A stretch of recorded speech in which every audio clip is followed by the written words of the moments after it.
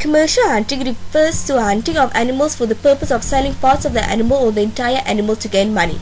It is an economic activity that involves hunting as a way of life. Commercial hunting is destroying wildlife populations such as orangutans across the tropics. Commercial hunting may also be a strong threat facing rainforests. Over the past 50 years, commercial hunting has caused a rapid increase in wildlife depletion. Some plant species in the rainforest rely on animals for citrus pursuit. The importance of subsistence hunting has become outweighed by hunting for trade. Due to advances in technology and the installation of roads, mainly for logging, within the areas where subsistence hunting previously occurred, commercial hunting has become more prominent. In tropical Asia, commercial hunting for large-scale regional trade in wild animals has replaced traditional subsistence hunting. Trophy hunting refers to the selective hunting of specific animals for the purpose of obtaining a trophy or prize to keep as a memento of the hunting experience. The trophy can be any part of the slain animal. A trophy includes the antlers or horns or tusks of animals, the furs or skins of animals, and even in some cases the whole animal itself. Due to trophy hunting, the population numbers of many species are declining, particularly the predator species.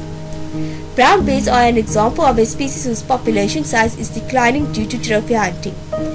These bears are amongst the most prestigious trophy animals. In Alaska, the Kodak bear is one of the main trophies for hunters. Hunters pay approximately $20,000 or more for the opportunity to hunt these bears. Trophy hunting is resulting in a phenomenon called reverse evolution. Evidence shows that the body sizes of animals are becoming reduced due to the effects of hunting on animal populations. Trophy hunting permits only certain sizes of individuals to be hunted and are being sold at or auctioned for thousands of dollars. Due to this, hunters are becoming pickier about the sizes of animals that they hunt. They prefer individuals that are bigger in size or who has bigger antlers or larger tusks or the most beautiful male. This has resulted in larger males in populations being killed in favor of smaller males and has resulted in the body size of individual animals declining. Hunting of dominant individuals has also resulted in the suffering of younger individuals in the population.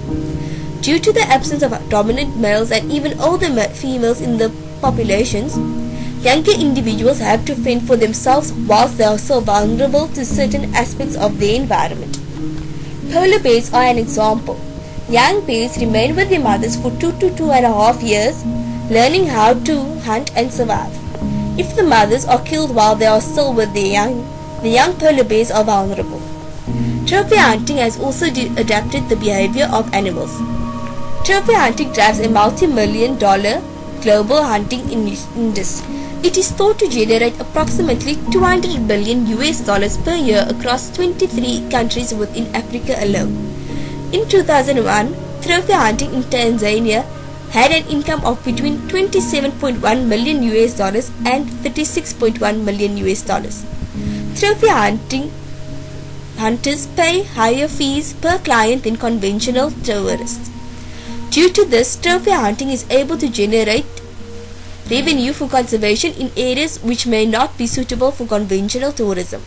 Trophy hunting also provides an economic benefit that are greater than the benefits of conventional agriculture. Trophy hunting and commercial hunting should not be used to finance the conservation of species. Whilst these forms of hunting may generate large incomes for the conservation in the short term, in the long term these practices could result in a decline in population sizes. Hunting pressures could also result in genetic changes within species, thus changing the way they evolve.